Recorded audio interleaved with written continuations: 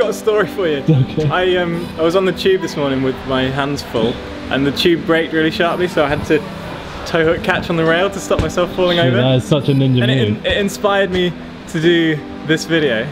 So you remember when we did the Dyno 101? This video is going to be the continuation of that series. We're going to do like complex dynamic moves or coordination dynamic moves. So the first in the series, toe hook catch. Awesome. So I'm going to show you what happens if I don't use the toe hook to catch. I'll probably fall off.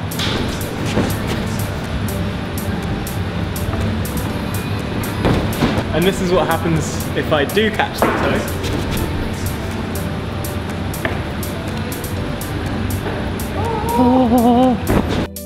So we could break down the toe hook catch into 3 segments. There's like the initial phase where you take lift off, I guess, and there's the transition phase where you're weighting your central leg, and then there's the catch stage where you catch the hand and the toe at the same time. So stage 1, we'll call it the launch stage.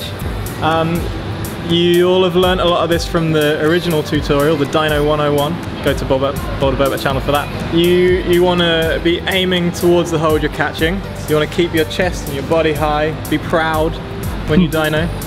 And you also want to sink down on that first hold, so I'll just do a quick demo.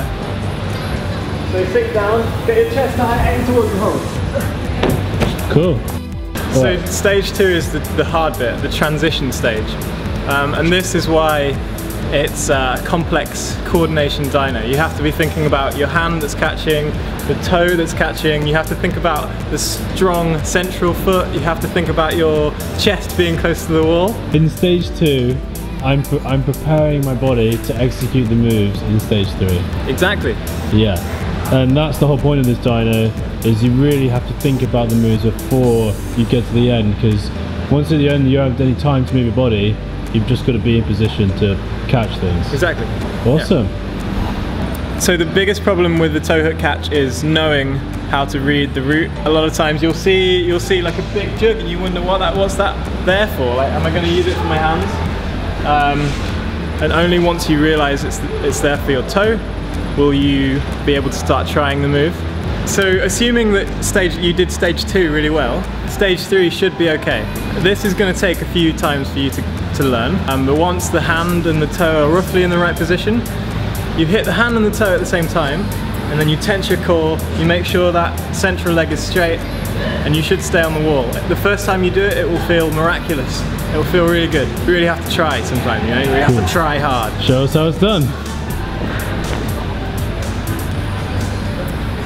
Awesome, buddy. That was great, that was really good fun.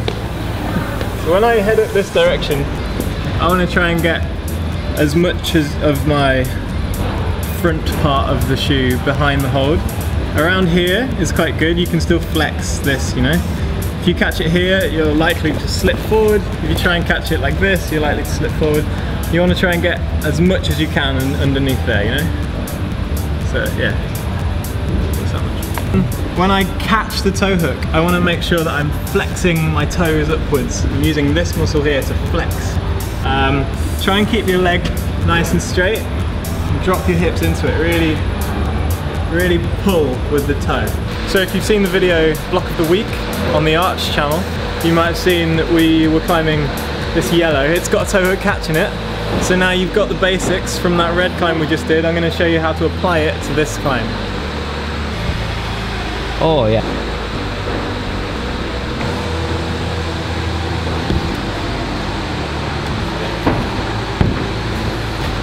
So just remember to like, subscribe, let us know how you're doing in the comments below.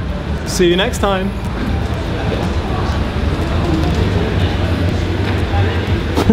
Cool.